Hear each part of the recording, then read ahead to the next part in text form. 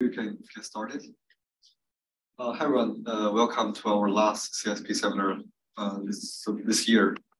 And for the last seminar, welcome Dr. Sam Buchanan from ETIC, Toyota Institute of Technology at Chicago for a talk. Buchanan, Sam is my academic brother at Columbia, and he got his PhD this year. And now he just started for this research assistant professor at TTIC. And his research is focused on theory of deep learning, especially from the low-dimensional structure perspective. So with that, let's welcome Sam for his recent work, deep learning and multiple manifold problems. Thanks. Thanks, Jing. And thanks everyone for coming. Really happy to be here to get to talk to you guys about this work. So this is some work with some really great collaborators. I did it during my PhD. Some of it's still ongoing. Dar Gilboa, Tim Wang, and my former advisor, John Wright. And like Jing said, this is kind of a story about deep learning theory. And before I get into those details, I want to try to start at a high level, talking about maybe what led us to think about these problems and sort of some of the context. So I probably won't capture it perfectly, but what we've seen in terms of developments of deep learning over the past decade has been this sort of massive progress in performance on certain labeled data sets, driving a lot of new methods for various applications as well. And a lot of that has been driven by a very specific sort of scaling-based methodology, where one is working with training very high capacity neural network models using massive computational resources and very large amounts of data. And sort of scaling these up more and more to eke more and more improvements out of these. And so a lot of this initially is leading or is sort of centered around like leaderboard-based progress, kind of driving this. And there have been some sort of tried and true architectural innovations along the way. But sort of now, since I've graduated and updated the slides on this talk, I'm putting like part 2 here, where it becomes harder and harder maybe to sort of dispute the sort of efficacy, at least in certain cases, of this scaling-based approach to model development, where now some of these pictures, which you're probably familiar with some of these products, you're able to sort of, from a text prompt, generate photorealistic images. As the months drag on, now we have sort of 3D image generation and even video as well that seems to be sort of capturing realistic motion just in sort of a data-driven way and generating images from that. Some of it's even open source. And I mean, there's a question maybe around all this, what's the role of theory in this context and what can we hope to contribute here?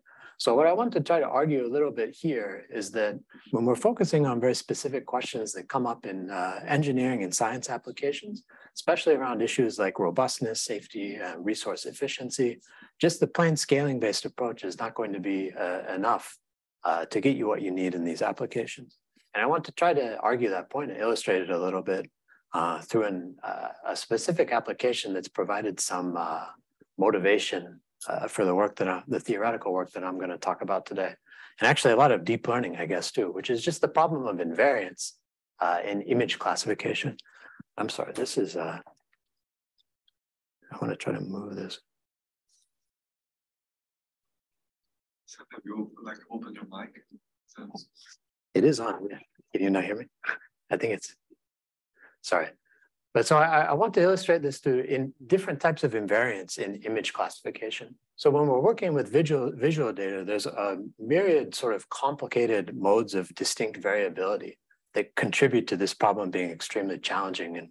And to a large extent, maybe the sort of underlying the success of these totally data-driven deep learning methods. So we have sort of, I mean, very broadly cut, types of variability that's sort of generated by physical phenomenon like illumination, maybe calling that photometric variability. We have challenging to model statistical variability, which is just sort of caused by variations between objects within a common class. And we also have other types of variability like geometric variability. When we're doing this sort of deep learning scaling-based approach, the common way to cope with all these types of variability is just data-driven. So we'll take very large, maybe labeled, maybe semi-labeled data sets and attempt to learn these from data. That's how we'll get to train these video generation models that can generate realistic motion. So one of these subtypes of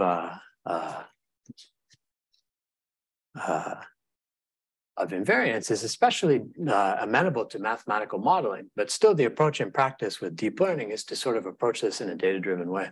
And so I want to focus on this sort of specific type of geometric variability, which is generated most commonly just by the fact that objects in a scene, a 2D scene, sort of move around. And so the images that capture those objects moving very naturally are related by geometric transformations that are sort of parametrized by the motion the object is undergoing. So as I was saying, still when we work with transformations like this in practice, to cope with these, we approach it in a data-driven way, at least in the common deep learning practice. So using one of these very minimal inductive bias networks, like a vision transformer or a convolutional neural network, that just encodes the bare minimum structure that's present in the image data. We use something like data augmentation, which is just taking the training samples we have, applying random, maybe geometric transformations of them in order to enlarge the training set, just based on the fact that we know what these geometric transformations should be, and then using the whole aggregate training set to train our model, attempting to learn all those variabilities from the data. But this runs into sort of a very basic complexity scaling barrier, a sort of curse of dimensionality, which is just that for these groups of transformations that are generated by higher dimensional motions, parameterized by some number d, there's a sort of exponential barrier associated both to the resources that you need in order to learn here and the number of parameters that you may need in the model, just to be invariant to these groups of transformations in sort of a uniform way. And so for lower dimensional groups of transformations, maybe convolution, perhaps you don't mind so much when the dimension is 2. This is sort of a mild overhead in terms of the amount of data that you need. But when you start talking about higher dimensional groups of transformations generated by motions where objects might change their pose or scale, things become very quickly impractical. And maybe some evidence for the fact that, although maybe practice keeps proving me wrong, but some evidence for the fact that there's some limitation that we're always running into here can sort of be seen as these natural adversarial examples that we can see to exist in practice. You may have heard of adversarial corruptions where a very small amount of imperceptible noise is added to the input image in order to flip the network's predicted class label. But there's also examples where there are adversarial shifts, adversarial translations by a small number of pixels that completely plummet the predicted class accuracy, or even adversarial scale transformations, just dilating the image by a matter of pixels. They can totally affect the predictions of these models. So even though training on these large labeled or semi-labeled data sets is giving us lots of performance improvements, new applications, it's still the case that very basic invariances aren't always getting encoded into our models. And it feels like we may need, in order to enjoy these benefits, a little bit more nuanced perspective or an approach than is just afforded by the purely scaling-based approach. And this is probably not so controversial, but I want to posit here that what maybe went wrong when we're totally adopting the scaling-based approach here is that we're ignoring known structure in the data. This sort of geometric transformations that we can mathematically model very well, we know those are present in the data. We're still attempting to learn those from data in kind of a black box way. And so this is maybe what's getting us into the situation that we've seen. And what I want to talk about in the rest of the talk is kind of an attempt to put in the structure back and study what happens when we're in that setting. Yes, sir, question? How explain the D in the picture? Oh, yeah. I'm sorry. So for these types of motion models, I'll talk about it a little bit more. This is an extremely stylized model for transforming like a fixed object in an image. So here I'm kind of making this crab move around in the 2D image under a specific like group of motions. In the 2D case, where I put d equals 2 for translation, the 2 dimensions are kind of in the image plane, which is a 2D thing. The crab can kind of move in the vertical direction or the horizontal direction. And so those are the 2 dimensions of variability for that motion. The more complicated groups of transformations are similar. So for something like the Euclidean group, these are sort of rigid motions in the plane, combination of translations and rotations. Now the 3rd dimension is this sort of rotational motion that's applied to this, the template in these images, not to the background. And going up and up, when I talk about similarity or affine, these are types of transformations that change scale as well. So the similarity transform adds an additional degree of freedom, which dilates the size of the object uniformly, inward or outward. That's one additional.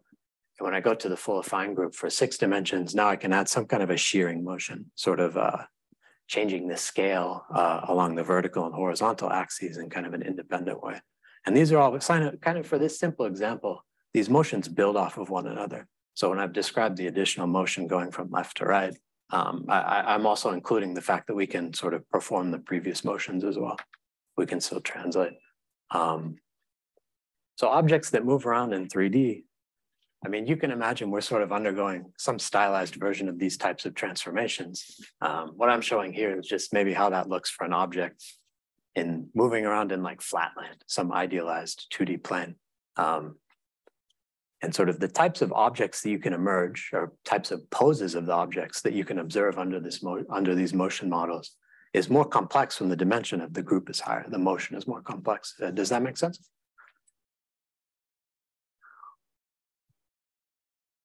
I think in general, when we talk about the changing the pose of a linked rigid body or something like that, the dimensionality is going to be much higher than 6. So I mean to imply here that for these types of complex motions, maybe it's going to be hard to sort of learn uniformly to be invariant under a purely data-driven model. Okay, so for the rest of the talk, I want to sort of take this motivation and try to formalize it a little bit and build like a mathematical model for data that has a structure that's inspired by these types of geometric transformations of natural image data. I want to try to, so I'll tell you about this, mathematical model for geometrically structured data and some analysis that we've done for what happens when you train a deep neural network for a classification problem involving this data, relating some insights into sort of generic architectures, neural network architectures by studying this data. At the end of the talk, I'll spend a little bit of time sort of revisiting some of this motivation around image data, thinking about the extent to which the model that we talk about has really captured the structure of natural images and what might be some interesting directions. Before that, are any other questions? Or if not, I'll just jump into it. Okay, so the specific geometric structure that we saw in sort of transformations of natural images in an extremely stylized sort of abstracted sense, one thing we can try to model there is just the fact that this is giving some sort of a geometric nonlinear structure to the data. So these motions that transform the pose of an object in a 2D image, it's a very highly nonlinear form of structure to the set of all images under those varying poses. So we'll attempt to model that mathematically as data that comes from low dimensional manifolds that are embedded in the ambient space. And we'll study the ability of deep neural networks to, given samples from such data, perform classification. So we started calling this the multiple manifold problem. And very quickly, I'm going to get less ambitious and specialize to the two-curve problem. So the two-curve problem is a binary classification problem where we have data. This is sort of our data model that's drawn from the union of two one-dimensional submanifolds of the unit sphere. So we get data samples xi, corresponding labels yi, which are either of the two classes. And we're sort of imagining that these two disjoint submanifolds are corresponding to like the two distinct classes in a binary classification problem. And our goal then is to take those data samples and labels and train a deep neural network that perfectly labels the manifolds, so perfectly guaranteeing generalization to all unseen samples from the two manifolds. And this is sort of a strong form of generalization since we're asking for a perfect classification there. The way we're going to train this deep neural network just to try to isolate as much as we can kind of the interactions between the data and the network here is to use the most simple possible training algorithm and the most simple possible, the simplest possible generic neural network architecture. So we're going to look at a feed-forward neural network with ReLU activations, trained with sort of this standard fan-in PyTorch initialization of the weights as Gaussians, just done in a way that guarantees that the features in the neural network as we propagate to the output don't blow up or shrink exponentially fast in norm. We're going to sort of make the network uniformly wide, and these parameters will appear a lot in the analysis of width n, and we're going to consider a depth L, L layers composed with each other. And we're going to train with those capital N IID labeled samples from the unknown measure on the union of the two manifolds, using the square loss and just minimizing the square loss using gradient descent. So I'll call the square loss phi throughout the talk. For the yes, the manifold, is there any properties or specification?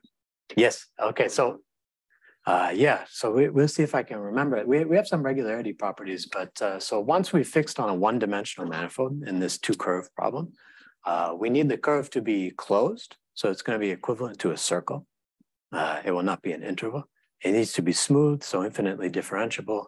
It needs to be non-self-intersecting, so the word like simple. And it needs to be, so we'll ask it to be regular too. So it needs to be sort of free of cusps in some way, some mild non-degeneracy consistent. The future next slide. No, I won't. I won't talk about these technical assumptions, but I just mentioned these are quite technical because these are the only assumptions we put on the curve. Other than these are sort of, I mean, I think from maybe anyone welcome to disagree with me, but these are pretty mild regularity assumptions on the curves. And past that, they can be oriented arbitrarily complex with respect to one another in the ambient space. So in particular, the separator for these two classes, although I'll talk about what sort of complexity parameters make the problem hard, can be arbitrarily complex too. And that's a good segue into the next part. Just the fact that we have this low dimensional data model allows us to have this nice thing where the difficulty of one of the instances of our two curve problem is parameterized by certain intrinsic properties of the data.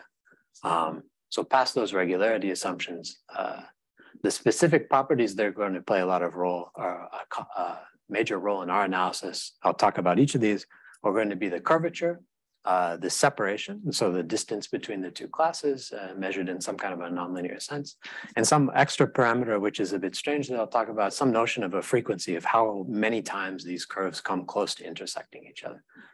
Hopefully these will all be intuitive. And so maybe the curvature is the most intuitive parameter.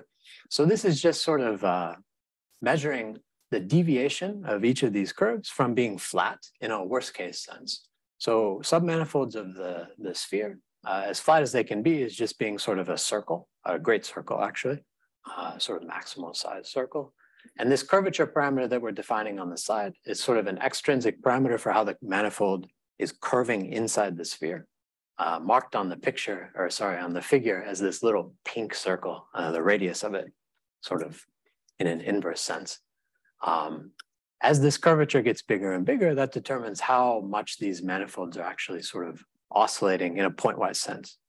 And this is parameterizing just kind of a notion of how complex individually these data manifolds are. Now, in sort of a relative sense, we'll also, oh, sorry, this is a mathematical definition, which I think we won't need too much in the talk. So also, sorry, I think I talked about the wrong parameter. So the separation parameter is just measuring sort of in a relative sense, rather than the individual complexity of the two curves, how far apart these are. So this separation is marked on the figure here in sort of the purple line. This is just the minimum distance between any 2 points on opposite curves. So this is kind of like a margin parameter in a lot of statistical learning theory analysis. Since we have no noise in this data model, this is determining just how hard it is to separate the two manifolds, again, in kind of a pointwise worst case sense. So the third parameter is kind of sort of combining both this curvature and this delta parameter and kind of counting, worst casing, to what extent these parameters can play a role in making our classification problem difficult.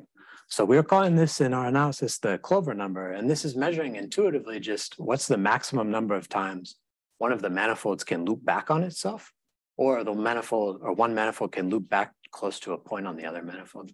So I'm just trying to illustrate, without going too much into the mathematical details of the definition down here, what this parameter is in the figure at the top left. So in this case, we're picking some point X on one of the manifolds, the red curve, and we have sort of this blue curve, which is kind of in a clover shape, hence the name, which loops back sort of many times to a neighborhood in the ambient space of this, this point X on the other manifold. So in this case, this is a configuration that has sort of Clover number 3, because one curve is looping back 3 times close to the other curve. So how we think about this intuitively, sort of. Could you clarify? Yes. Is intrinsic distance the one on the submanifold and extrinsic is on the sphere? Exactly. Yes, yes, yes. So I should say that these are points that are close in the extrinsic distance, but far in the intrinsic distance, if that makes more sense. You need to walk a long distance along the curves to get to the points. And we're thinking of points on opposite curves as at infinite distance intrinsically, but you can walk a very short distance in the ambient space to get there. So I was just going to say as well, intuitively, we sort of like to think of these in kind of the context of image transformation manifolds of this Clover number as kind of measuring some notion of self-similarity under transformation. So I'm showing some sort of cartoons of t-SNE plots of MNIST digits that are undergoing a rotation of a varying angle in the top right here. So what I get after I run t-SNE is shown in the scatter plot. And we see that for digits that are not self-similar under this rotational motion, like the 4, sort of the embedding is very circular. There's no tendency to self-intersect. Whereas for the 1, which kind of has a symmetry under 180-degree rotation, the t-SNE plot does sort of show this tendency to self-intersect. So this is just trying to give a conceptual illustration of what this Clover number parameter might imply if you're thinking about real natural, sort of image transformation manifolds in the wild. There, it's just kind of capturing self-similarity or some notion of self-symmetry. And we might expect sort of as a result of that for naturally occurring data sets, this shouldn't be too large of a parameter. It's kind of pathological when it does get larger. So can I just clarify? So yes, sort of 2 parameters, if I understood, that had no kind of tuning parameters to choose. Here, the tau 1 and tau 2, you have to define this quantity, right? Yeah, that's a good point. So in the analysis, we'll just we'll eventually prove a theorem that instantiates these in a certain way. Just for, it's sort of a technical consideration for what we need in order to make the theorem work. That's a good point. Yeah, this is not immediately defined on the slide. I think what we'll end up needing in the analysis here is that for both of these distances, they'll be within a constant factor of one another. And they'll kind of like this, they'll be at some curvature dependent scale. So the scale at which we actually need to have this separation occur in order for our analysis to go through, again, it's kind of an artifact of our analysis most likely, is just at the maximum sort of, like on the previous slide, distance at which we can have a variability in the manifolds themselves. But yeah, I should update that, sorry. Good question. So those are the 3 parameters that are going to play a role in our analysis. And now we can sort of, the main question we're going to try to answer in this 2-manifold problem model is one about resource trade-offs. So we're going to try to understand how do we need to set the architectural resources of our neural network, its depth, width, and also our sort of data resource, the number of samples, relative to the structural properties of the data manifolds, this separation, this curvature, properties of the density, and also this Clover number, in order to be able to guarantee that when we train with gradient descent, we succeed rapidly. And so I think I want to, before I get into any of the details, just quickly summarize the main result. So what we end up showing in this 2-curve data model is that if we train with gradient descent that has a small constant step size, and if we set the depth of the neural network to be sufficiently large relative to the intrinsic statistical and geometric properties of the data that we've described, if we set the width of the neural network to grow as a sufficiently large polynomial in the depth, and if we have a number of samples that also grows as a certain polynomial in the depth, then with very high probability, after not too many iterations of gradient descent, we'll obtain parameters that give a perfect classifier for the 2 manifolds. So this is kind of an end-to-end generalization guarantee. It's sort of one of the few maybe in this area for sort of a model of structured data. And yeah, we kind of have rates that capture some dependencies that you might expect here. I mean, in particular, when I talk about intrinsic properties of the data, we avoid any kind of pathological dependence on the ambient dimension at 0. When the Clover number is bounded, we have sort of a polynomial dependence on the separation between the 2 curves. We're not able to avoid a very bad and definitely not essential exponential dependence on the curvature of the 2 manifolds. Yes? Do you remember like the approximate order of the polynomial for it depends on the width, like for L? No. These questions are forbidden. No, I'm just kidding, but no, it would be a chase through the appendices to get there. Oh, I'm sorry, for L you said? Yeah, for L. For L, we sort of stylized it. I made it 99. I do mean, for the width, I think. Yeah. For the width, it's L to the 99. It's just stylized. It doesn't have to be L to the 99, but I figured it's close to 100. So it's sort of an ongoing effort by John and some of my collaborators to try to improve those as much as possible. But the sort of comically bad dependence, the bad degree of that polynomial, Maybe surprisingly, I think this is about, maybe some members of the audience correct me, but I think this is about what you come in for when you analyze problems like this with the techniques that we have for deep neural networks. I think a lot of technical issues that come up when you're analyzing the training of deep neural networks make it quite hard to avoid these types of very bad polynomial dependencies. And it's very interesting, maybe for ongoing work, some of that is ongoing to figure out what the best possible rates are here. Yeah, sorry. For the top polynomial, that one is that one will need to chase through the appendix. I may have missed it, but what is the density row here? What kind of density is that? In the analysis, we just assume that it's bounded below by a positive constant, and rho is a density. So this measure mu that we get our samples from in this data model, we assume it emits a density with respect to the kind of the natural measure on the, that's what I mean. Okay. So we don't focus too much on those statistical aspects of the problem. And I think the analysis we do is definitely not sharp in that sense. But we'll just assume that there's a positive constant that bounds the minimum probability below. And then we'll sample enough so that we see everything. That allows us to at least avoid assuming that we have a uniform density over the curves. What is len Fn? This is the length of the sum of the lengths of the two curves. So imagining this is kind of like a volume parameter for the manifolds. I think this is also a dependency that is avoidable, but I'm not sure how to get rid of it.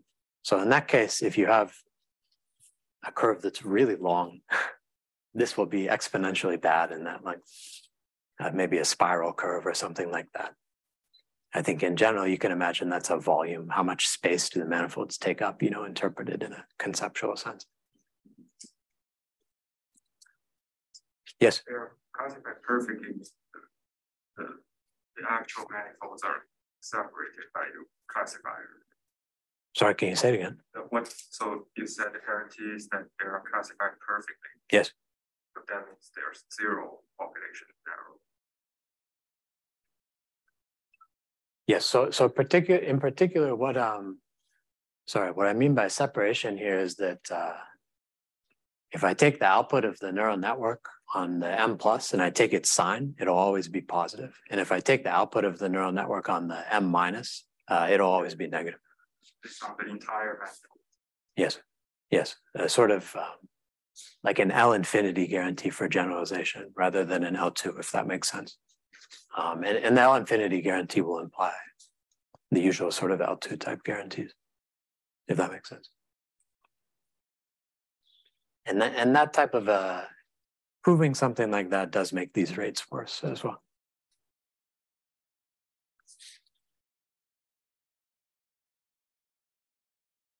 Okay, so in the remainder of the talk, I want to try to just give a few highlights from the proof, just describing a few of the key elements and some of the takeaways that maybe give some interpretability to the different roles that each of these architectural hyperparameters play in ensuring that we can actually prove that we can solve this classification problem.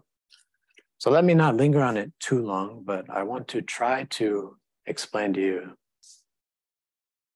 just a little bit about just the general framework of the proof, at least to explain what types of techniques we're using so that any experts in the audience will immediately know. So we're training again on the square loss over the training data. So this mu sub n here is like a point measure that's just sort of taking like a Dirac measure at the samples that we've got from our population measure, minimizing that with gradient descent. So I want to, just for the sake of making some of the analysis or the calculations a little bit clearer, consider rather than a gradient descent, just like a gradient flow on this population loss. So this is just some kind of a continuous time generalization of gradient descent, and it'll just make some of the math a bit easier. So one parameter or one function that will appear a lot in the subsequent slides and is important for training with this squared loss is this signed error, which is just going to be, we'll call it zeta, the difference between the neural network's output at the current parameters and the true label at the input. Okay, so the basic manipulation and sort of the technique that we used in order to prove our theorem here is this neural tangent kernel theorem. And this neural tangent kernel is a certain, it's a kernel defined by sort of the gradients of the initial random neural network. And it arises really naturally if you just do some calculus starting from the definition of the gradient flow, starting from the definition of the error, taking its derivative, and then plugging in the definition of the gradient flow. That's all we're doing on this slide. And what we see is that the error, sort of in a slogan, is evolving according to the properties of this neurotangent kernel viewed as an integral operator on functions defined on the manifold. So eventually, when I go from this blue kernel theta, which is just something that I evaluate on input points taken from the two manifolds, when I integrate that against functions that are defined on the manifold with respect to some measure, whether that's the discrete point mass measure mu n, or the population measure that I'm getting my samples from mu, I can turn that sort of kernel into its associated integral operator. And what I get here is just a fairly simple dynamical system that describes the evolution of the error in terms of just an integral operator that's applied to the current error. So this is important because sort of when I want to prove generalization for this two manifold problem, the generalization error is just the L2 norm of this vector zeta. And so if I can control its evolution through gradient descent through this derivative zeta dot, I can derive sort of generalization bounds as a result of that. So that's why we're focusing on all this. So we get this error dynamics equation. This is what is actually governing the progress of our specific gradient descent algorithm trained on finite samples at the top of the slide. And the main insight that we're using from the NTK theory here that has sort of been developed a lot in the past few years by a lot of very influential and interesting works is just that maybe surprisingly, when you make the width of your network very large and you have a very large number of data samples, this is slightly non-standard, but I'm just lumping it in here too. It turns out that all throughout training, this very complicated integral operator theta called theta sub t mu n, which depends in a weird way on the dynamics of gradient descent. So I'm looking at the gradients, and when I define this operator at iteration t of training. So that's sort of encoding in a very complicated way the progress of the dynamics. And it also involves the initial random measure mu n, which is sort of cumbersome to treat. So what happens is that all throughout training, that integral operator stays very close to its initial expectation. So time zero at its random initialization, and this expectation is taken over the initial weights. And I can replace the finite sample measure with its population measure too. So I have a very good bound between how those two operators behave. As a result, I can sort of get insights about this finite sample gradient descent training that I'm interested in studying by studying a much simpler population dynamics, which is just a linear time invariant system with a fixed integral operator. So it's defined by this kernel, which depends on the initial random neural network, in that sense encodes the architecture. And I'm going to be able to guarantee by studying this LTI dynamics that I'll have a small generalization error if I can prove that the initial error, just my initial random network minus the true labels, has a good alignment with the leading eigenvectors of this integral operator. So I think my clicker is a little bit slow. I want to skip this part. But basically, so what this all amounts to is that I can prove generalization for this neural network training problem, up to sort of working out a few perturbation bounds simply by studying this simple linear time dynamical system, which is sort of parameterized by this, this neural tangent kernel operator and kind of the target function that I'm trying to fit over the two manifolds. And the main question we want to try to understand here is, so in order to actually enable this proof, how do the different architectural parameters in the problem affect the properties of this integral operator? So we want to find a regime in which setting these parameters is going to allow us to guarantee that we succeed sort of in our gradient descent training, sort of getting a fast decrease of the norm of the error. And in order to do this, we also need to understand sort of how the geometry of the data is playing in here. So how do these properties, curvature, and so on play a role? And the two key insights that I want to talk about here maybe are sort of the role of the depth as allowing us to fit complicated geometries and sort of the role of the width in enabling, making everything regular enough for us to analyze.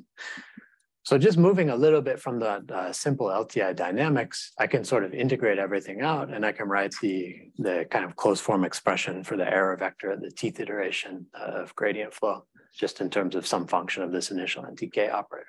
So the key insight that we exploit in our proofs in order to do this analysis is just that this kernel, the expectation of this theta, is actually not poorly structured. It's sort of localized and sharp. And in particular, as I increase the depth of the neural network, I can make this kernel decay more and more. So on the right, I'm just showing what happens as I slowly vary this depth, going from up and up and up. You can see that the kernel localizes more and more.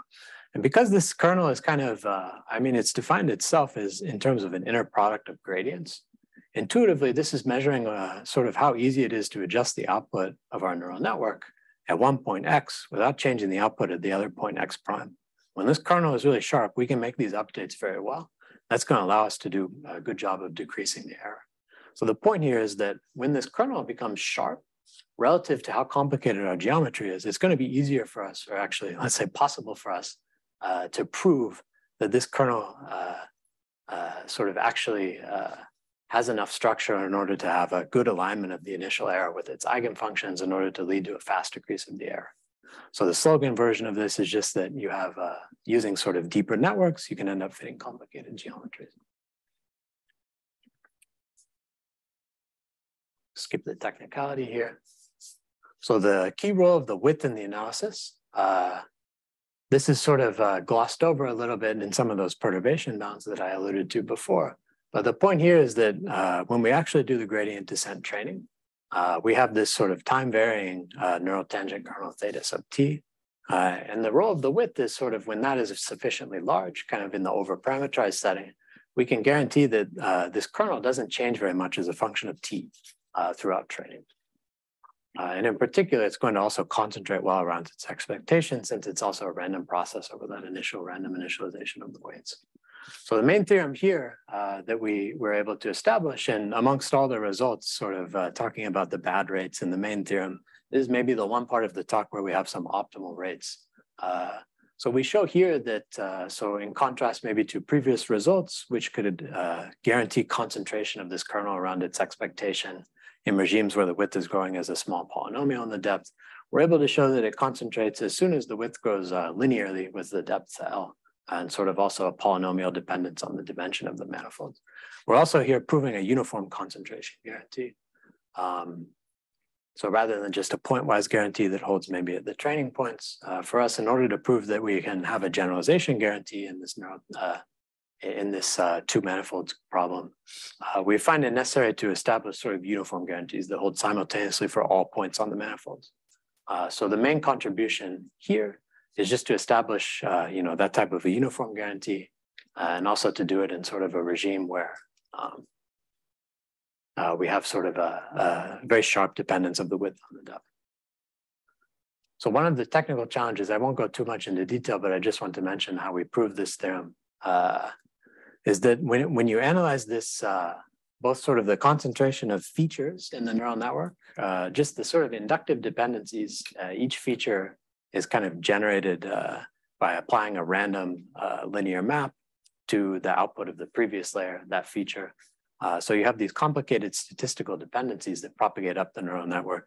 And when you want to, although I haven't put any formulas up on the slides, this is just for the forward propagation. When you need to analyze this neural tangent kernel theta, that is requiring you also to understand kind of the back propagation process of training the neural network. And that leads to even more sort of complex statistical dependencies. So in order to treat these in our analysis, and this is really what enables us to prove this, we just use a very systematic application of martingale tools from probability, which are very well adapted to dealing with these types of inductively structured processes, where I'm repeatedly injecting independent noise at new stages of the process going forward. The last thing to mention is just what is the role of the data in this problem? What sets our sample complexity eventually? And this is mostly going to be relative to the depth of the neural network. So the basic intuition here is just that, so we're using the depth in our analysis as a fitting resource. So we're eventually going to make the kernel very sharp relative to the complexity of the geometry so that we can guarantee fitting. As we do that though, kind of what happens during the training is that the predictor that we will learn, the neural network that we will learn, will be kind of just as a result of us now analyzing the dynamics in this neural tangent kernel regime. It's going to be close to a kernel predictor that's kind of associated to that kernel that we're using. So as that kernel gets sharper and sharper, the resulting predictor gets sharper and sharper too. And what I mean by that is that if I have kind of a discrete set of samples from one of the manifolds that I'm trying to fit, I'm imagining this is the error vector zeta on the y-axis. So at those training points, we can imagine just by minimizing the empirical mean squared error, I'm going to get a small loss at the training points. But when the kernel gets sharper and sharper, that loss changes quicker and quicker as I move away.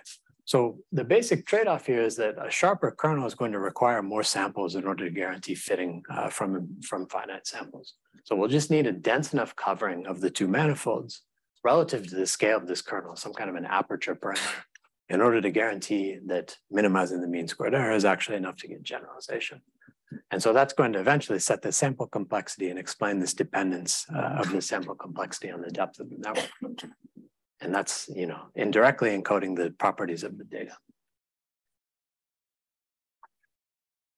And just to summarize again, so we have the main result, kind of combining all those and a lot of additional analysis glue that is, leading us to this main result that tells us that we have this end-to-end generalization guarantee when the depth of the network is set relative to the geometry, width is set relative to depth, samples is set relative to kind of the capacity of the network.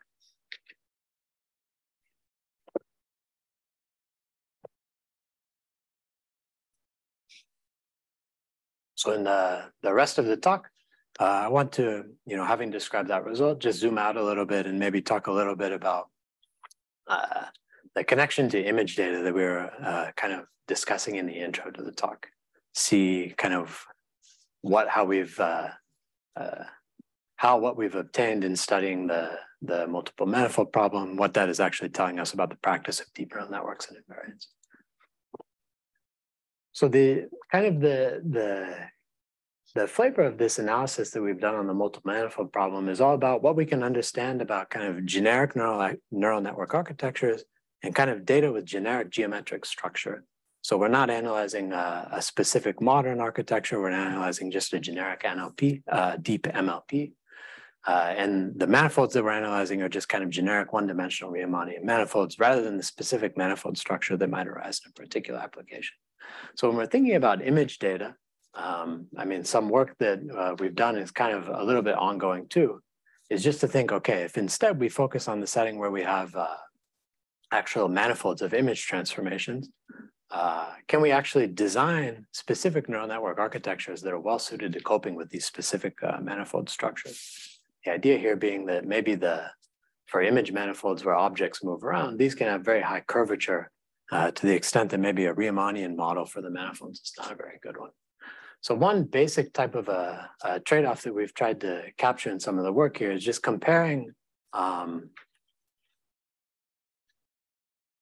so kind of like in the invariance motivation of the talk, kind of a data augmentation-based approach to achieving invariance, where in a totally data-driven way, we're going to, in order to obtain an invariant representation kind of some image data that contains a known template and visual clutter, collect a very large number of randomly transformed instances of that object embedded in the scene, and just train a network using all that data in order to sort of learn the invariances in a data-driven way, versus a way that actually seeks to obtain invariance by using computation rather than just purely a data-driven way. And so actually exploiting some kind of an optimization to try to align maybe an observation of the template to the known fixed template. So in some preliminary experience that we've done here, it seems like sort of just comparing the sample complexity, how many samples you need in order to recognize one of these objects in a new scene, comparing the sample complexity of this data-driven, purely data-driven covering-based approach to an optimization approach, you definitely see an advantage for using optimization here. So one can try to think about how to design sort of neural network layers that actually use optimization as a primitive rather than just sort of a generic neural network architecture. So I won't talk too much about the kind of preliminary results that we have there, but I just want to maybe allude to two potential directions that could come out of this work. One of them is just, so in particular, maybe for the lower dimensional motion models in this sort of invariant template matching problem, we don't see as much of an advantage for the optimization-based approach for a covering approach, a data augmentation approach. But it could be the case that, I mean, it's definitely the case in the experiments that we see here, that there's more of an advantage for the higher dimensional groups. So maybe there can be some connections to kind of ongoing work on geometric deep learning here, actually doing this more efficiently with a different structure of operators compared to operations that sort of integrate over the space, try to sample it with data augmentation, et cetera. And another direction that's kind of interesting here is compared to the multiple manifold problem where we analyze sort of abstract manifold structured data, we are able to prove that there are advantages in this model to using a deep network over a shallow one, but we're not actually able to prove any types of interesting separations where, you know, one might hope that, or be interested in showing that maybe it's possible to prove that for a certain complex data, it's actually not possible to get certain good rates without using a more high capacity, a deeper neural network. That sort of seems like it's out of reach of our analysis in the multiple manifold problem, at least for the tools we have now. But when we specialize to this sort of imagery data setting, where there's sort of very natural dichotomy between maybe computationally driven sort of optimization-based approaches to achieving invariance versus exhaustive sampling, data augmentation type approaches. Maybe this is a natural setting where theoretical study can actually prove kind of an algorithmic separation for depth. So it's actually possible to learn networks for these data that do better than sort of the naive approach. I think this is kind of a promising direction that maybe bears further research that hasn't been studied too much in the literature. Okay, so let me mention two more interesting directions before I wrap up here. So one of them, in the multiple manifold problem, I focused all about binary classification. I think this is a really natural model problem for getting into the study of deep neural networks. But when we show some of the applications on the first slide, and obviously when we see some of these recent demos from various industry labs, it's pretty exciting to think about cases where we're not just having sort of a single output neural network, but actually a multiple output neural network. And we're not just trying to solve some kind of a classification or a regression task, but we're also trying to learn some kind of a good representation for our data. And this can be especially important when we have data that has low dimensional latent structure, like in the multiple manifold problem. So one very interesting direction that I'm working on these days is trying to actually extend some of the analysis that we've done to a setting where we're training an autoencoder, even with a very simple architecture, and just trying to show a benefit maybe for using a deeper autoencoder in this setting, or also just proving guarantees that can show that it's actually possible to faithfully encode this low dimensional structure in a lower dimensional latent space that can be used to reconstruct. This is sort of trying to get at also some problems that come up maybe more recently when we're studying diffusion models. The autoencoder loss is kind of a very simple multiple output. You know, here the target function, we're just trying to reconstruct the data from our latent representation. When we start to talk about diffusion models, things get a little bit more complex. We're actually sort of thinking about modeling some kind of an unknown density. Maybe in the two manifold problem, it's similar to this row that we have. But we're actually trying to deform that density from this actual value over the two manifolds to some kind of a canonical configuration. And the score matching objective is sort of the popular recent way to do this. In this setting, it's sort of an interesting problem and very much open just to, I think, understand how these gradient descent trained neural networks can even avoid the curse of dimensionality here. Since a priori, this density that we're trying to estimate, even if it has low dimensional structures, when we convolve it with a Gaussian in order to canonize it, it has also very high dimensional content as well. So what is actually allowing us in practice to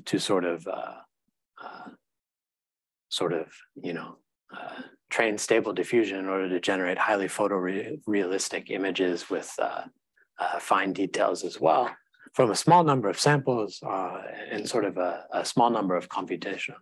I think this is a very interesting direction for future work, building off of what I've shown today. One other question is slightly more technical, building off some of the concentration analysis that I described.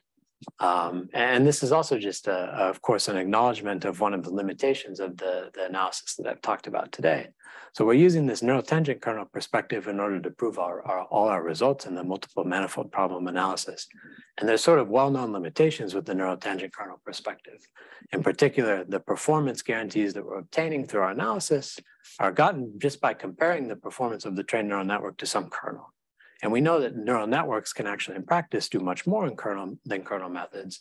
They can be much more sample efficient, training sort of learning with certain types of data because they can adapt to types of low dimensional structure outside of the model that I've talked about today, and sort of kind of, I guess in a buzzword, do feature learning, representation learning, just adaptively from data. That can allow them to be much more efficient than kernel methods. But there's some kind of a gap between the analysis I've presented today and maybe what is happening in practice. But nonetheless, this neural tangent kernel perspective, it's proved pretty useful in practice, I think, for some kind of analyses of the trainability of neural networks. So in order to maybe separate between different types of initialization schemes for the initial random network, networks that might be easier to train with gradient descent at the start. These have sort of been done traditionally using asymptotic analyses. And I think the width depth, the sort of linear dependence on width depth for our concentration analysis that we prove for when we're looking at the multiple manifold problem can sort of lead to maybe very fine-grained separations here. Beyond asymptotics, understanding which architectures as a function of their widths, their depths, their connectivities, properties like this, are more suitable for training or can be initialized in certain ways than others. So I think this has barely been people are starting to sort of tap this vein kind of in the asymptotic regime very recently. And it's already really leading to very interesting progress for tradeability. And I think there's much more that can be done here with some of these martingale tools that I talked about today. And okay, with that, I'll wrap up and take some questions if there are any. And thanks for your attention throughout the talk.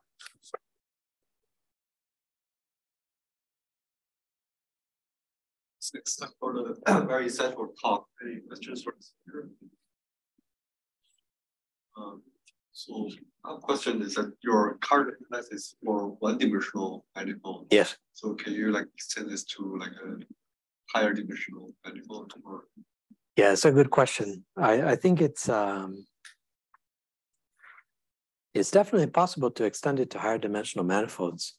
I think through the proof technique that we're using right now, it becomes very technical. I didn't talk too much about any specific mathematical details of the analysis, but when we prove that making this neural tangent kernel sharp allows us to have a fast decay of the error, we actually need to do a lot of harmonic analysis to bound certain terms that involve like gradients of the neural tangent kernel and also gradients of the derivatives of the manifolds. And this gets unwieldy very quickly. I think it's just maybe a consequence of the proof technique that we're using. We don't know the right way to organize those calculations.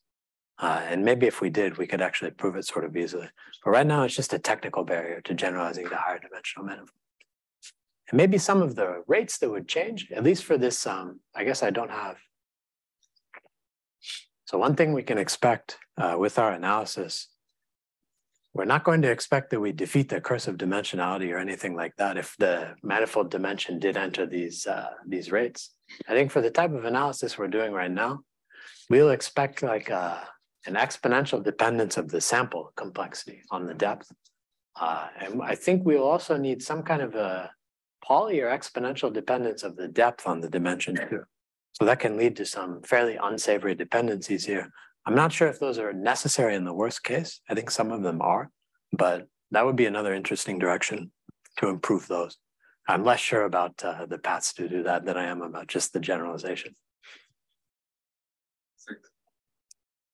Yes. So if I'm understanding the Clover and the Kappa, these are all very local descriptions. So I was wondering if you have any thoughts, like say, I could have like two curves that have the exact same local description, but one problem setting is like linearly separable. Yes. And then the other setting is they're not, they're very like knotted or something. Exactly. And so they will have the same sample complexity here. Yeah. But I was wondering if there's like you know, some intuition for combining like more global separation properties. Might be. Yeah. This is a very good. Best of both worlds. Yes. Yeah, this is a very good question. Yes, I think in truth, so I think that there's maybe two things here. One issue, which is maybe I didn't talk about it too much, but I think some of this, the dependence of of our rates on these weird geometric properties in cases where they don't matter, I think as a result of, like, on the one hand, the fact that we are treating our classification problem as a regression problem. So we're actually training with square loss instead of classification loss. And I think there are chances that if we actually only require a classification loss to be small during training, maybe some of the dynamical systems that we can end up analyzing in order to prove progress will get a little bit, they won't necessarily ask us for two-sided error guarantees, if that makes sense. Yeah. We might just need to have separability on one side. I think the other thing too is that, yes, in truth, it's much more likely, I guess, that some kind of a hybrid parameter of the curvature and the separation, that's probably what you have in mind, maybe what plays ultimately the role of the complexity here. So you only pay a price when you're simultaneously close and high curvature, perhaps something like that. It's still a little bit worst case in the way I'm describing it, but maybe a parameter like that would be able to actually give you a realistic guarantee in cases like the one you described sort of on the right here. I think, yeah, in that sense, we can think of the results that we have here, you know, as you suggested, but just specialize maybe to this kind of, it's not exactly asymptotic, but the regime where the curves actually are having a very small delta relative to the curvature, if that makes sense. And yeah, that's a very good point about general improvements. Yes. When I first saw this equation, I was puzzled because the exponent there has a length times a curvature. And I thought, well, those units aren't compatible. But then I realized you're working with a unit sphere. Yes. They're unitless. And so, you know, mathematically that's okay. But that means I need to take my data and project it on the unit sphere to begin. And so, yes. Can you assure me that I won't lose any separability by doing that? Or might I lose some ability to separate the classes by projecting on the unit sphere? I think you might. Yeah. I don't think I can guarantee that you won't lose that. And I think, so the usual answer from the deep learning folks is that this is a standard assumption in the literature to have data on the sphere. But I start to think it maybe really is essential to consider data that is not. I mean, imagining illumination variability in images or something like that, where under extreme illumination, I can wash you out to be all brights or all darks. And somewhere still in between, there is semantic meaning in those interpolation. So that's an interesting direction for future work. I do think one thing that's slightly technical to point out is just when you train with this neural tangent kernel perspective, with these Gaussian random initializations of the weights, this kernel that ends up defining the dynamics, the theta, is actually like a rotation invariant kernel on the sphere. So it actually doesn't have very good variability in some sense with respect to that radial parameter as I move away from the sphere. And I think that's going to actually translate into having a poor ability to fit functions that actually vary in that dimension. So I haven't actually verified that, but that's just my intuition. And at a technical level, I think that is why a lot of these works do assume that the data is uniform on this, or I'm sorry, constrained to the sphere. It's just because this kernel perspective doesn't help as much for fitting functions that vary off the sphere. So maybe new tools can give better insight into that too. I think for standard photographic images, that other than the saturation effect you're worried about, I think scale invariance there is probably normalizing makes sense. But there are applications in some MRI where we're quantitative and we actually expect the image to have a certain value, right? Because it's actually it's a value with physical units, not just luminance or something. That's I see. And so there I see. you might imagine there could be benefits not throwing that information away, but you know, it's just absolutely thinking about from there. Right. Yes, I think some of that, at least to me, may bundle into the motivation to try to study more specific models for these types of data than the abstract manifold model. And maybe not as specific as the neural network architecture I talked about in the talk, but maybe, you know, some more novel architectures for computing with these types of data.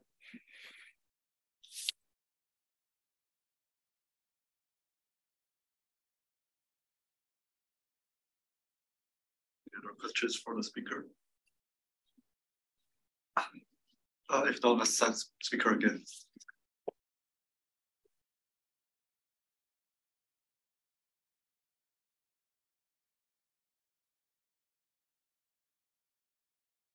Oh.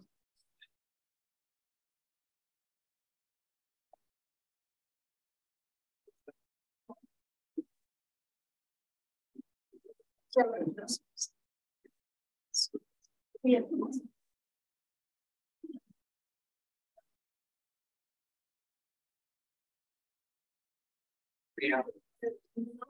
Respond here. I have no idea. Since I see this little tangent, it's like I should know about they see. They actually,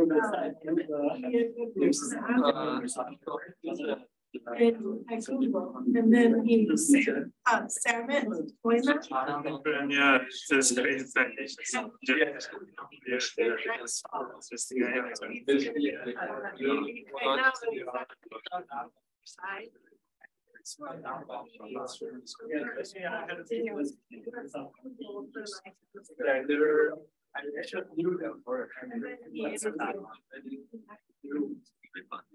Oh, it's okay. I didn't notice the chat.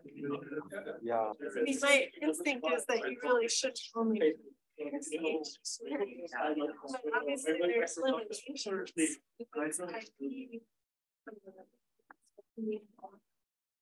After the class, want to work on the.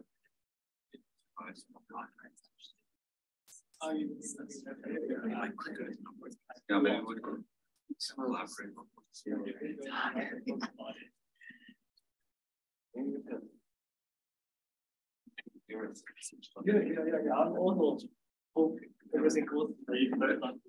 I was last week, and my daughter had strep.